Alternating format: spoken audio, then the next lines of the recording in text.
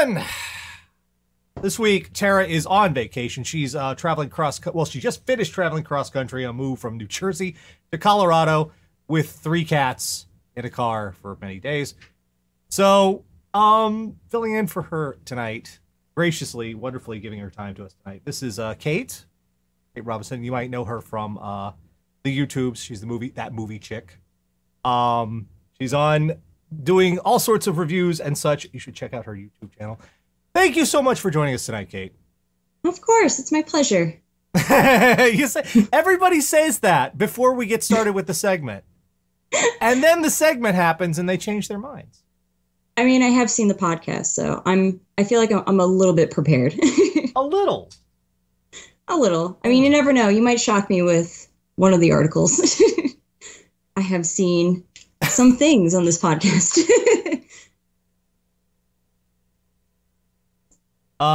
Let's see. All right, let me just double check because the audio setup is goofy as hell. Kate sounds okay, right? Everybody? There might be exploding bull semen. That was a special week. Yes. All right. Let's get the intro going live, everybody. Each week, Catherine, Radio Dead audience, go out on the worldwide interwebs, find all sorts of horrible stuff, bring you back here for a little segment we like to call What the Fuck Is Wrong With You? And this week, we're kind of starting off, yeah, this is some stuff we've seen before. I guess we're just kind of gonna ease you into the horrors tonight. Sure, awesome.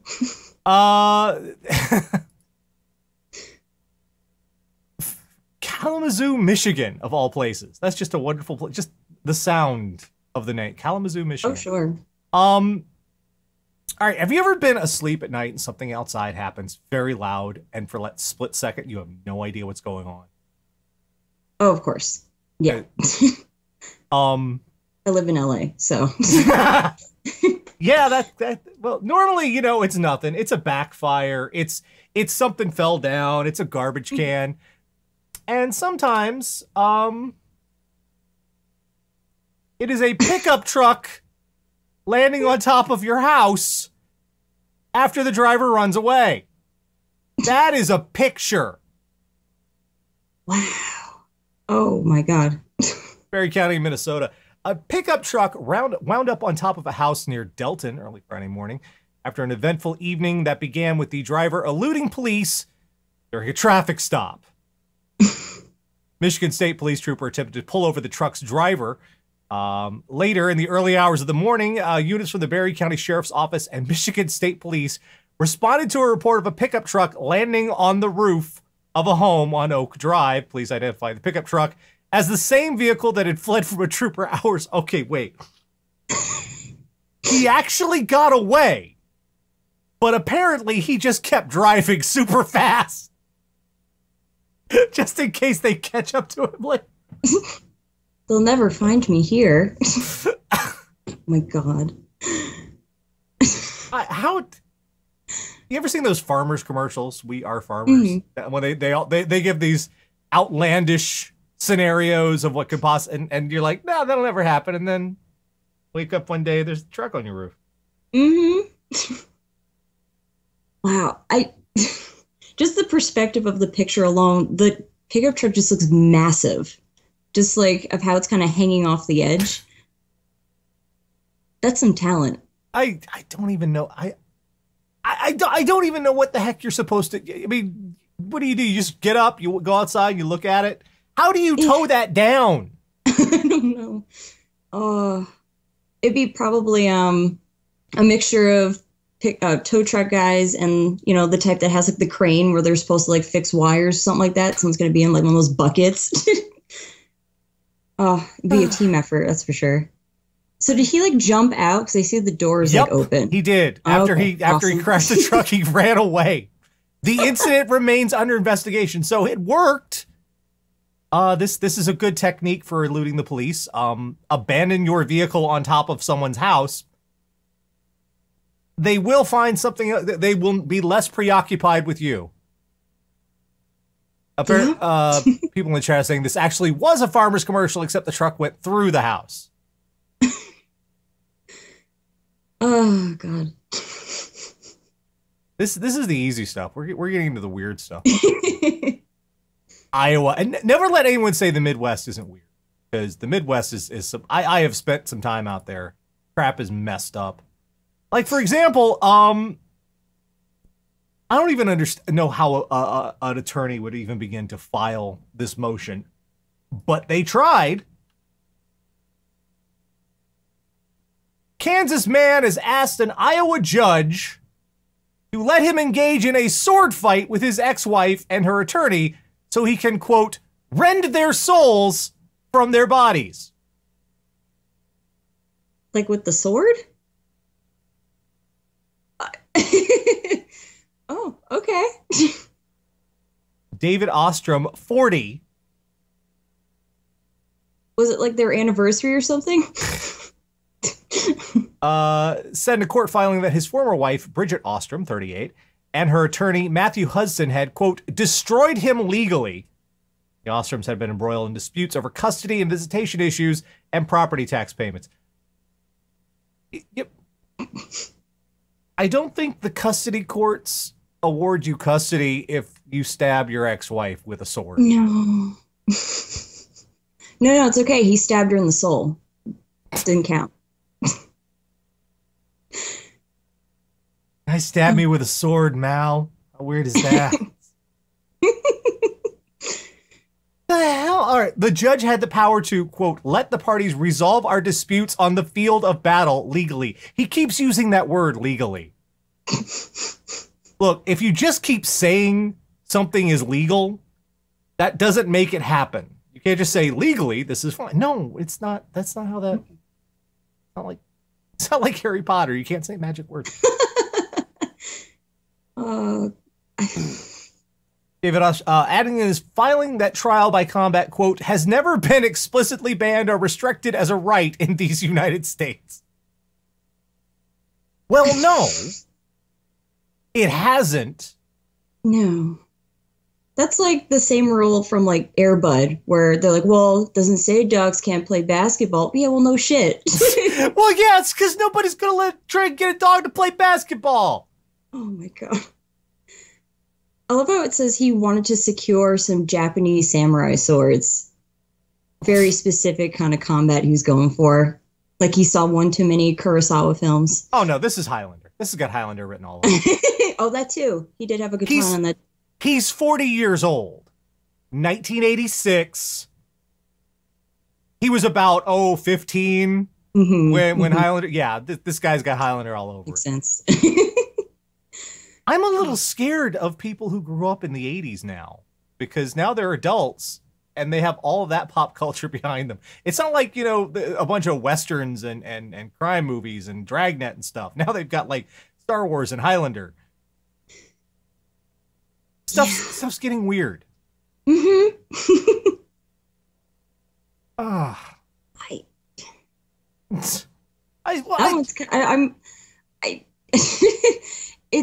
I don't know. I mean, yeah, that's the only thing I can really sum that up to, that he's just really, really wants to be Christopher Lambert. He wants his moment, is the thing. He wants his moment, yeah.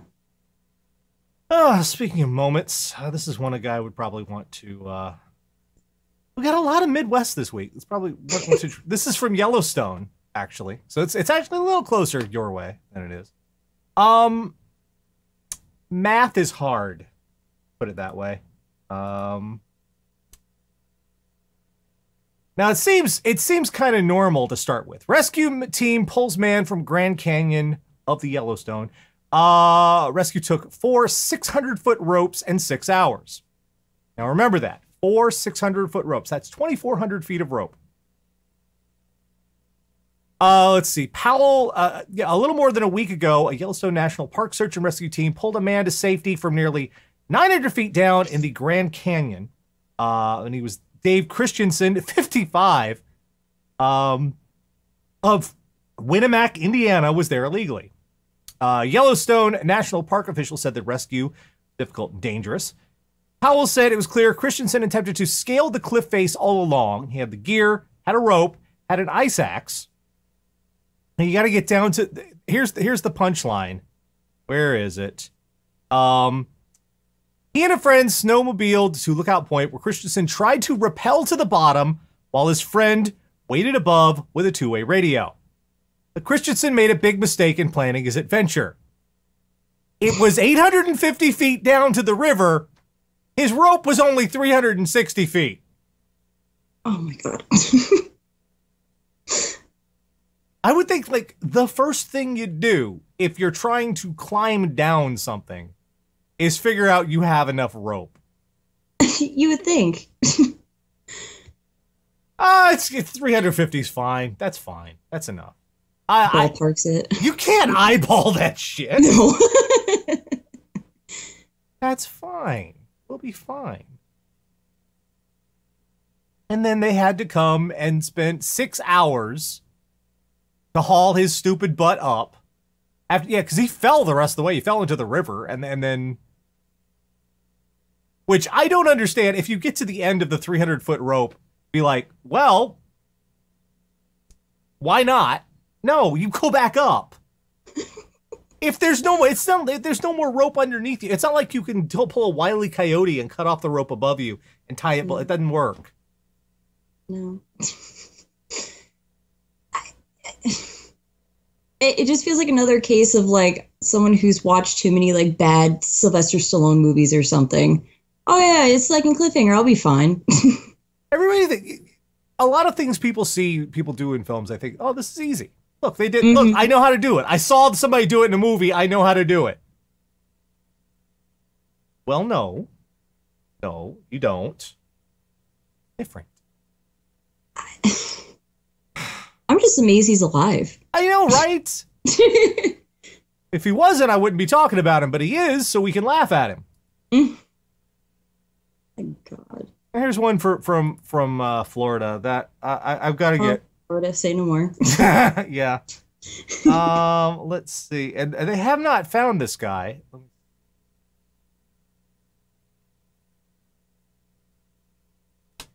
Where? Yeah, this. Where's the picture? There we go. Now everybody's calling him a futuristic thief. They're calling him like, oh wow, they're so impressed because he robbed a Walmart with hover shoes.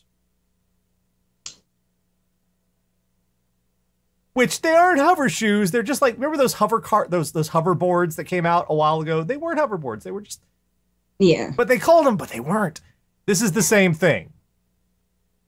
Florida police are on the hunt for the bold Walmart thief who rolled his way through the store on hover shoes while swiping whatever his heart desired. Reported by the Winter Haven Police Department, the hover shoe thief loaded his shopping cart with a TV and several other electronics. In addition, he had various paints and a bouquet of flowers. It's like Raising Arizona all of a sudden. This reboot sucks. He eventually leaves without going through the cash register and glides right out of the door without pay. I think kind of what happened here was just the audacity of what was going on, and it was just like, do we stop him? Yeah, at that point, it's just so ridiculous. It's like, kind of fake it till you make. I mean, he's got the shoes. Is he allowed to do? Who do we tell? I don't. Is there a regulation for that? I don't know. Do we get the manager? I don't know. Of course, most of the people working at Walmart, if the question is, do we get the manager? The answer is, I don't give a fuck. Yeah. My shift's over in 2 hours. I don't give a fuck. That. You know what that is? All of that. That is not my problem. I am not paid enough for that bullshit. Oh, yeah. When I worked in retail, we had a drunk woman who almost hit our enter sign coming in. And then she walked in, took a pack of uncooked sausage, just started eating it, and then just dropping on the floor as she went. And we all looked at each other and went, I'm on my break soon. I'm just going to pretend it's not there. Yeah. So I feel them on that. You just kind of let that go at that point. You're like, I'm not paid enough to be worrying about nobody's paid. A man on a hoverboard. Nobody's. I mean, just The flowers are killing me. So. Oh, I love that part. Yeah, someone got in a fight.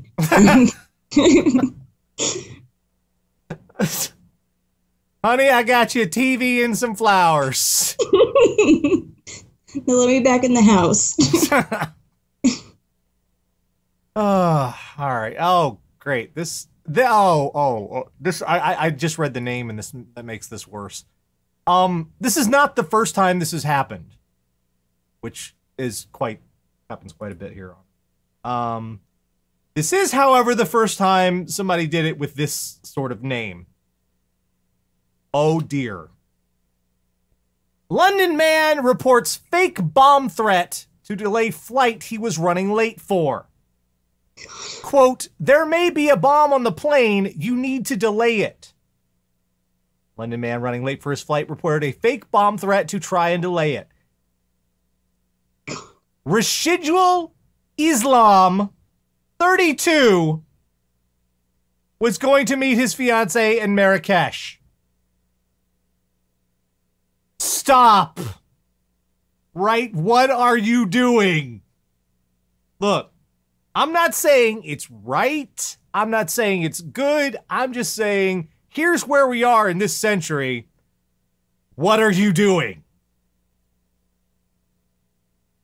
I don't even have words for that. My God.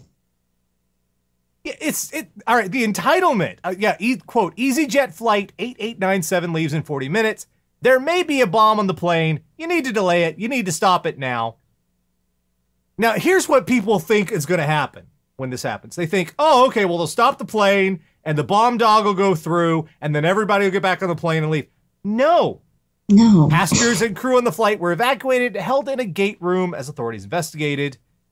When Islam arrived at the airport for check-in, police realized his number matched the one from the anonymous call. Wow. His own. How stupid could you actually be? You just use the same number and just hope no one notices? I mean, shit, all they could have done is just be at the airport and just call the number back, and he's standing in line, his phone goes off. His phone just goes off. Oh my God. Look, this hurts my brain. Oh my God, you are just, why? Because what happens after this, even if you hadn't been arrested, that flight is canceled. Yeah. Everybody gets shuffled maybe to another flight. You might get a layover, but nobody's going anywhere on that flight. That flight's over. Mm-hmm. You can't just, it's not like you push pause on the flight and then restart when the bomb, no. That flight's over. It's done. No. Okay, what a shitty thing to do. People in the channel are learning the wrong lesson. They're saying, if you call in a bomb threat, use a burner. That's not the right lesson. No, yeah, because I'm like, you're still not making the flight anyway, and you're ruining everyone else's lives during it. Like, yeah, no. Omega in the channel says this happens so often that star 69ing the number should be the TSA's first reaction. Yeah, they'll probably find him standing in the airport. Mm-hmm. Oh. This he's not flying anymore. Why would, oh my God, why they are going to investigate you forever. Mm-hmm. Even though you have done nothing wrong, you're not connected to a terrorist organization. You stood up and you got the idiot's attention. You gave them a hobby. Don't do that. Yeah. Oh my God. You are now on somebody's watch list. Yep. Yeah, he was getting married. Did the fiance call it off? It doesn't say, but probably she needs to. Okay, the last one this week. All right. We have had people trying to cook meth in the Walmart. We have had someone put together chemicals to make chlorine gas in the Walmart. This, however, this kind of tops them both. Oh, fun. Florida woman tried to build a bomb inside a Walmart using items she didn't pay for. I love how the headline has to, she stole them too. Like, no, you're missing the point here.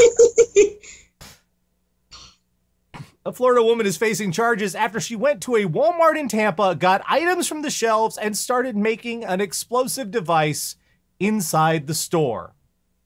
Then the woman, Emily Stollard, 37, tried to detonate it in the store.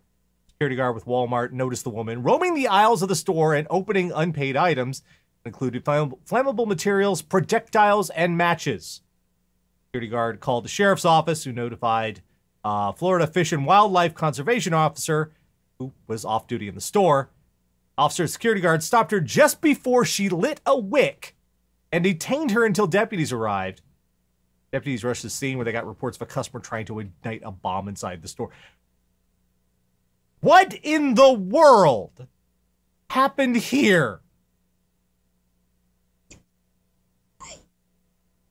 I'm like, just from looking at her picture, was she just like done on something? Like, because what purpose was any of this? And that's such a close call. Like, wow, did the stars have to align to stop her? That's kind of scary. Yeah, I see two things in that face. Possibly one, yeah, she's on something, or two, she's just done. That is the face of done. I am done. And I'll tell you, I mean, nothing speaks that more than ending it at a Walmart, I guess. I am not a fan of retail. I am not a fan of shopping. I hate grocery shopping. Often I've walked the aisles and gone, I hope this entire place burns to the ground. But that's just an idle thought that goes through your head when you're angry and you're frustrated and you're grumpy and you need a Snickers. No, yeah. Retail employees usually feel that way. You don't. Most days they work there. But I don't then take things off the shelf. I'm like, yeah, this will work out. This is one of those. All right. Intellectually, you know this is possible in a Walmart because they sell everything. There's propane over there. There's lighter fluid over there. There's pool chemicals, which is what someone made chlorine gas out of. All of this stuff is there. There's nails in one side. You know this is possible, but just the idea of no one's going to do that, right? And then someone... I mean, it's also Florida. It's true. MI Diva says, prices are falling and so is the ceiling. Yeah. Oh, God. I just... Really? It's... a bomb. It also said she had a child with her, too. That's fucked. Dollar had a child with her at the time of the incident. She was arrested on charges of attempted arson of a structure, firebombing, contributing to the delinquency of a minor. That's an interesting one to tack on there. I don't think she was giving lessons on how to blow things up. No. That's the kid's not going, okay, now I take the phosphate and I put it with the magnesium. Okay. Yep. Oh, God. Yeah, this is welcome to Florida. This is kind of normal kind of stuff down there. Oh, yeah. And creating a nuisance. No, honestly, no, they didn't do that one, though. That's one of those they tack on there when, you know. Oh, deputies said she spit on them while she was being arrested. So that added battery to law enforcement, you idiots. Mm-hmm, mm-hmm.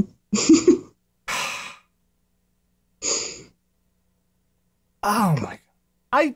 I guess the first thing we learned this week is normally you'd think no one's ever going to do that until they do. Yep.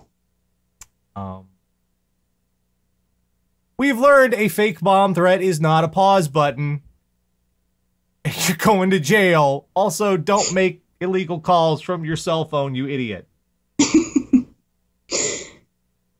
Yeah. It's like he could have walked into the airport with those signs like that says, "It was me." Basically, that still boggles my mind. The fact that he used his own cell phone. It's just damn.